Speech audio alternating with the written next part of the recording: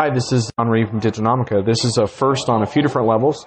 I think this is my fourth NRF show, but this is the first time I've ever done an on-site podcast review, so that's a first for me. Also, this is the first I've ever done a podcast with someone that I've just met. So I got Joachim with me. How are you doing? I'm doing very well. With ThreeKit. Thank you. Which is your new evil plans venture, which we're going to talk about in a few minutes. But the reason that I cornered you for this is because I was talking with your smart PR people, and they presented you and your partner as vintage retail people who've been around the industry for a long time. And so you've been walking the floors for a couple of days along with thousands of other NRF folks trying to make sense of it all. And so we're gonna talk about what you're seeing and what you learned from the show, and just kind of your takes on all the sexy technology that we're seeing and what it really means. And then we're going to talk about ThreeKit and why you guys launched the venture. And for listeners, there is some background noise because at NRF there is no privacy whatsoever.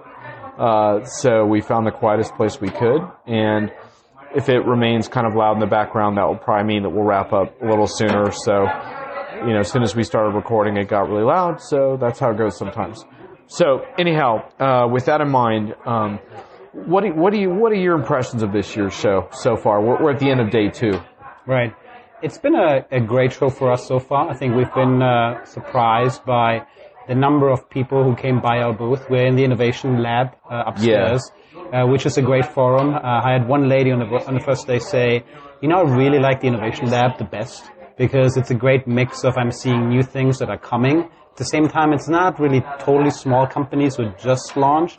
There are companies who have customers, initial customers, who are doing kind of interesting things. They're somehow selected by NRF, and so you have to go through a process. And so we've been very fortunate to be in the innovation lab, and it's been playing out great for us because people who came were genuinely interested in seeing like what's going on, what's new, what can we learn from other people who are in that space. And so it's been, a great number of people who came by.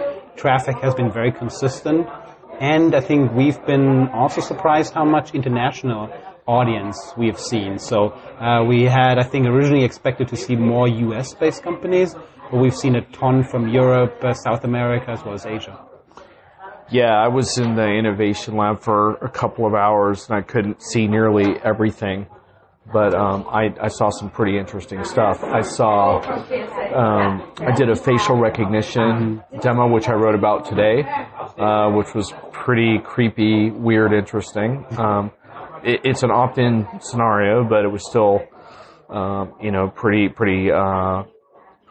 potent experience to see my face and see that technology and see it estimate my age and my gender and stuff. There's like some robotics demos in there, which were cool. There's one where they scan your body, and they can actually measure all of your measurements, which is obviously interesting. I think as we will talk about everything around e-commerce, how is the buying experience changing? And I think that's one of the basics of having kind of the measurements of somebody to, especially in the apparel industry, to see like what can I sell to them. We're coming from a different angle. I'm sure we're going to cover it, but that is kind of an interesting trend that we're seeing, kind of like how we measure and how we all prepare for a more digital age. Yeah, there was also an Alexa-like animated digital assistant. I believe her name was something like Millie. Yeah. But I did a session with her. She was like helping you to try on sunglasses. Okay. And telling you, and she recognized like 1,000 different gestures. Right. So you found the right sunglasses? Yeah. Well, that remains to be seen. I think she thought that the black ones worked better than the red. But anyway, I did a video on that, so maybe I'll be hopefully releasing that. But it's always funny to interact with a digital assistant, especially one where they try to give her personality. But the personality, like the personality was kind of like spunky and fun, but you could also sort of disrupt the personality if you asked the wrong questions. Then so it's weird. It's like you're kind of talking with this like girl with attitude who's helping you try on sunglasses, but then you could break it pretty quickly as well still. So that's kind of interesting as far as like how well would that really work at this point? Right. It's kind of interesting. It's really different than like asking Alexa for your weather forecast, where it's a pretty straightforward type of interaction, whereas trying on sunglasses or whatever, it's like but anyway, I like the spirit behind it. I'm just not sure the tech is quite there yet. Yeah. So what kinds of, we'll get to your company, but what kinds of overall trends and questions do you think retail customers are dealing with right now? What are the issues they're preoccupied with? I think we're going to get into kind of our specialty, which is around kind of like the product experience. I think what we're seeing a lot is companies coming and looking for personalization in all kinds of aspects. So to see how can I make the buying experience more personal to the individual consumer. So I think whether that be, understanding what the purchasing history of somebody is and recommending kind of like the future, whether it's like in our environment, how can I make this whole buying experience in terms of the product better and make it more compelling, more engaging. But we see everybody's thinking about how can I make sure I understand my customer to the level that I can personalize the experience so I can give them a better service, a better product. I think that's kind of like a very high level as we're seeing in different shades, but I think that's kind of like one of the consistencies that we're seeing across the people that came to our booth. Yeah, I think the thing that I think was really interesting is that I have been a little bit resistant towards personalization because I've found so many times that when companies attempt to personalize experiences for me, it falls short so many times.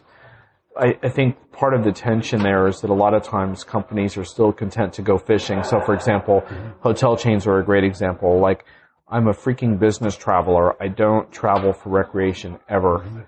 Hotels that I frequent should know that by now, but they still send me promotional packages. And why would they do that?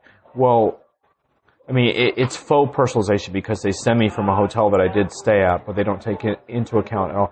Why would they do that? Why would they ruin my perception of their, well, the reason they do is because it's cheap, and they feel they have nothing to lose. They're like, well, we'll send it to more people, and so a certain percentage will respond.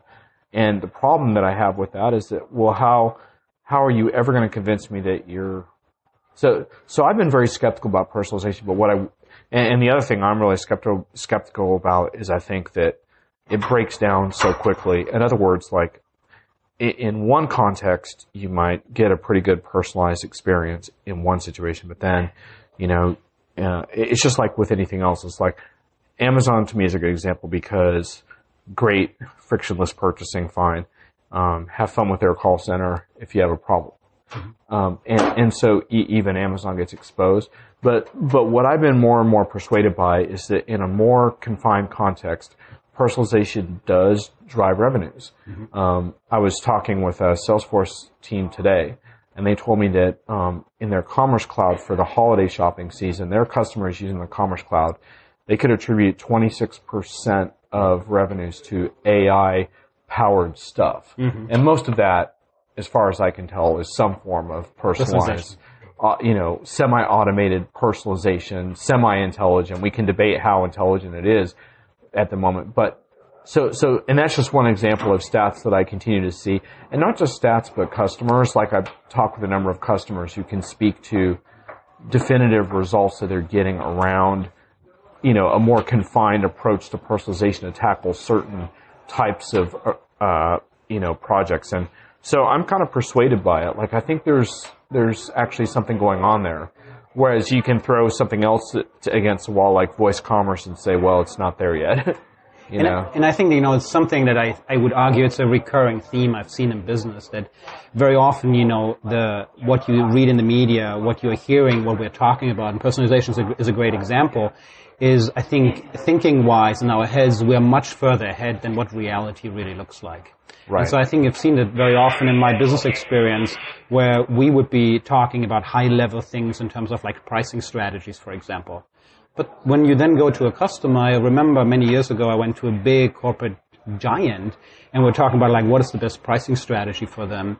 It turned out they didn't have prices for some of their products. I'm like, well, why don't you have prices? They're like, well, typically the AEs come up with those prices and they find a way to do this.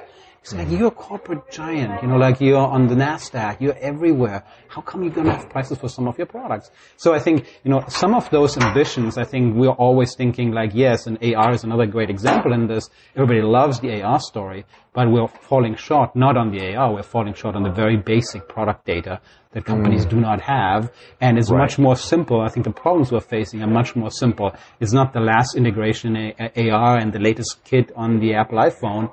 It's more like the very fundamentals that we don't have. So in your example of the hotel chains, they might just not have the data, or they have it siloed in different databases, and where I think conceptually everybody agrees that's what you should have, but in reality I think it's not there yet. So I think in that sense, I think also what I see is like personalization is an ambition, is a goal where we're going towards, but it's a long path until we are there. And so I think we're seeing it from the same perspective. I think we're seeing customers who want to mass customize certain products, and they just see a great markup that they can put on a product just because it's customized to a specific customer, and therefore being able to charge more.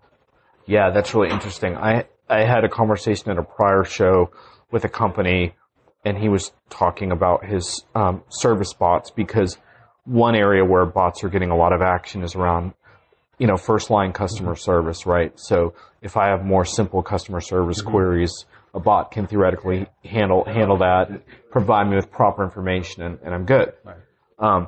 And so I was really pressing him on the limitations of the bot and what the bot could do, because my experience is that they get in over their heads pretty quickly.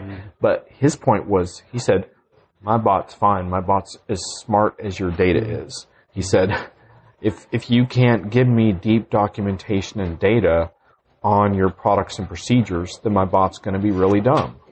And I think it was a really great example of this, of how the plumbing behind this stuff is so important. And that's where a lot of the challenges come in, right? Because you can only personalize to the extent, like, the more data silos you have, the more fragmented that is going to become, right? Yeah, absolutely. So I think that's what we're seeing also on the visualization side, which is kind of what ThreeKit is about, where, yes, we can visualize a lot of things, and it's amazing what you can do, but very often customers struggle. They don't even have the CAD, the CAD models for their products available, because they've always been manufacturing them on some piece of document that's been around for the last 50 years. And so I think it's very hands-on practical problems that sometimes keeping us from achieving kind of the big visions. Right.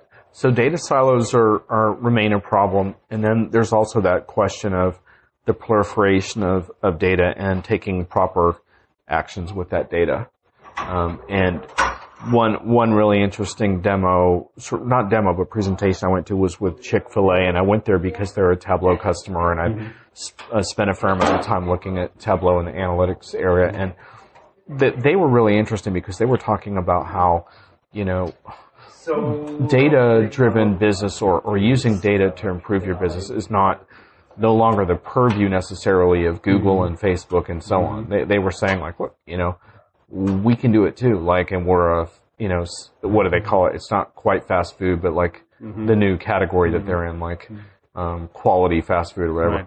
And they're like, we can do that too. And they went into some examples of it. But one of the really interesting things that came in there was just they acknowledge that there's a transition you have to make there, where making good actionable decisions around your data, just because you kind of open up the floodgates and let that data flow doesn't mean that that's translating. And so I think, to me, that's the other fundamental issue here, because all of the new tech that you see, whether you want to talk about IoT devices or new form, it's all generating this massive sort of data exhaust, right? And so to truly like advance your business, you're going to need to know what to do with that. Correct, absolutely. So that's the other big thing that I was seeing at the show. So, I think it's a very valid point. And so I think, these are all kind of like great goals that we're going towards, and we're gathering a lot of data for it, but we don't have the right, focus on it. And very often it's a question of like, do I invest money in this? And these are not shiny objects, right? These are not sexy things. That's not what you sell easy to the board. Let's look at our data. But I think we hope, and we've seen this also in the past, once there are projects to do things, then they will also lead to cleaning up some of those, breaking down the silos and doing those things. But that's what you should really start with. That should be the homework for many companies. Yeah, great. So with let's talk a bit about your startup ThreeKit, because you guys have been in stealth mode for a while, and now you're ready to talk about what you're up to. But the thing that I found sort of interesting as we talked about it before we started taping was that, you guys are basically self-funded. So you have some runway based on your own investment. But kind of putting your money down like that means that you're serious about this. This is a big leap that you're taking. So tell us what you're doing and why you decided to take this leap right now. I think we're very enthusiastic and optimistic about that segment, about the opportunity that this segment presents. And it is a number of reasons why it is. But ultimately, when you look at the customer cases that we have seen, together with kind of the founder of the company has been around, ThreeKit has been around for 5 years. And so I think when you look at the customers like Crate and Barrel, like Steelcase, Herman Miller, and a few others, then you see the company generates real business value. So it's real money on the table that companies can save and can make more money. And I think that is the one that convinced that this is a real business. This is not a startup in the sense of let's try out something, but there's real business value in it. And there's a couple of examples. So what ThreeKit does, it has an online platform for visualization solutions. So it helps you and companies to create their product models in a digital format and then publish them or deliver them in different formats, whether it's an image, whether it is a 3D configurator, whether it's an augmented reality application. So it can do different things. It basically helps companies to produce a better product experience, a more engaging product experience. So you do not only have a 2D, boring 2D image on your website that never changes, whatever you do, but you have a configurator where you can customize the product to what you want it to do, the color you want it. You have an AR solution where you can take an iPhone and look in your living room and place your furniture right there where you want it. You can size it. You can change it. So I think it's a more engaging experience. Yeah. And so, but when you look at this, is all great. You know, technology looks cool. You know, it's like we're all geeks in a way. It's like cool to see kind of augmented reality and walk around it and see like how does that piece of furniture now look. But then when you look at kind of like what are the actual business benefits of this, what is it that customers get out of it? I think one of the things we're seeing with customers is that they are able to increase their conversion. When they're selling online, when they're selling in stores, they have a more engaging experience with the customer. The customer sees what it is actually that they are getting, tailored to their requirements. So it's not a static image, it changes. It's a different color, it's a different size. It maybe has, you know, in apparel, it might have personalization, it might have monograms on it for them. And so it gives them additional benefit, increases conversion. It also gives you the opportunity to charge more. If you have the monogram on there, if you have a Rolex watch and on the back of it you can engrave your name and see how it looks like or change the materials of the watch, that allows you to charge more for it. So I think there is a conversion opportunity, there is an upsell opportunity in there. And then there's also, in a very realistic way, a big cost savings opportunity, because we've seen from a number of companies what they're doing is today they have to go out and go into a photo studio and take real pictures with a photographer for their products. Now, if you have a product that has a lot of permutations, and some of those have millions and billions of permutations, then you cannot take pictures for all of those. So you have to trim it down and say, I'm going to take those 100 permutations of my, let's say, suit I have on. But that's a problem because these might be the ones that the customers don't want to see, or they might not be able to customize them. Now, in a virtual model where you set up your suit in a virtual model, then you can have any of those billions of combinations. You can produce them, you can show them, and so you have pictures for all of them. And so Crate and Barrel is a good example where they're using us to create pictures, 2D, photorealistic pictures that they put into their catalog. So similar to what IKEA is doing, I think IKEA's catalog almost only it consists of digital images, so virtual photography. They don't set up anything in the studio anymore. They're all generated on the computer. I think a number of customers do this as well because it's just a lot cheaper to do it. And you can do it very quickly. You can change one color, whereas otherwise you would have to rearrange the whole setup of the setting. So coming back to the original question, I think we see a lot of opportunity in that market where there's real business benefit for the end consumer and therefore also our customers. And with that, I think we were convinced that there's an opportunity that is so interesting that we had to invest in, that we're all willing to put our money down and to go in it and run with it. Yeah, absolutely. So you don't really see something like this in the market now? I have seen some augmented reality shopping stuff, but you really haven't seen anything that does exactly what you do? I think what we've seen point solutions. So there's somebody doing AR. There's somebody doing web configurators. There's somebody doing virtual photography. Right. I think what we haven't seen is everybody having that on the same platform. And we think kind of longer term what's going to happen is that we will have more and more companies, especially the manufacturers, maybe also the retailers, who want to maintain their own products and their pictures going forward. I think today what we're seeing kind of our main competition, if you want, are agencies, consulting companies who create those one-off AR solutions, those one-off configurators, those one-off, product shoots. And then if they want to change something, and product portfolios, change quite a bit these days, then the customer or the company has to go back to the agency and say, hey, I need a new photo shoot, or I need a change in my configurator. Right. And I think our fundamental belief is that over the longer term, those companies want to do this themselves, and our platform enables them to make those changes themselves rather than to go back to an agency. Yeah.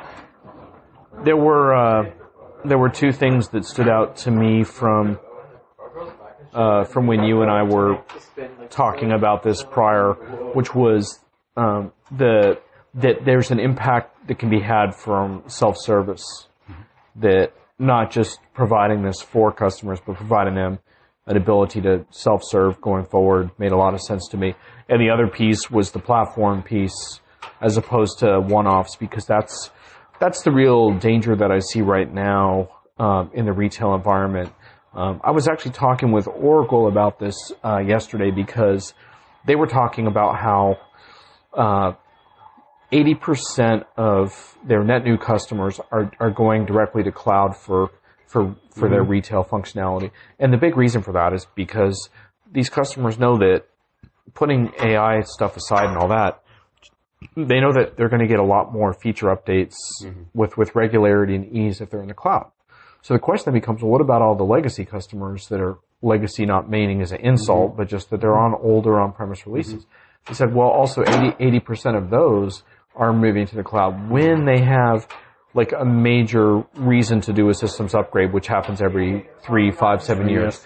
But then the question becomes, well, what if you're a large organization, but you're not ready to do a systems overhaul to brand spanking new tech in your industry? Like, what if for whatever reason your budget constraints and your architectural contracts, you're just not ready to do that? How do you get started? And what I see a lot of times is you start with one really cool project, but you don't think about the implications of that going forward, right? So you start with you build a cool mobile app, right, for customer orders, or, you build it for your suppliers to check inventory level, but it's just the one app. And that's great, but you didn't really think about what happens when you have 50 of those, and I apply that to your example as well, right? What happens when you're running 50 different catalogs and you have an AR thing going over here and you have a pricing configuration thing going on over here? Shouldn't that all be on the same platform? To me, that's big, because then you can start stacking those smaller wins, if you will, together. I mean, is that kind of part of what you're thinking about? Is that how your platform can work? Yeah, I think it's something where we want to get to in a few years. I don't think we see it as much today. We're too small for that yet. I think what's interesting, what you're saying, is that I think when we look at our customer base and our prospects, I think we see two different types of scenarios where companies come to us. The one is the expert comes to us. So somebody who is doing kind of visualization for the company.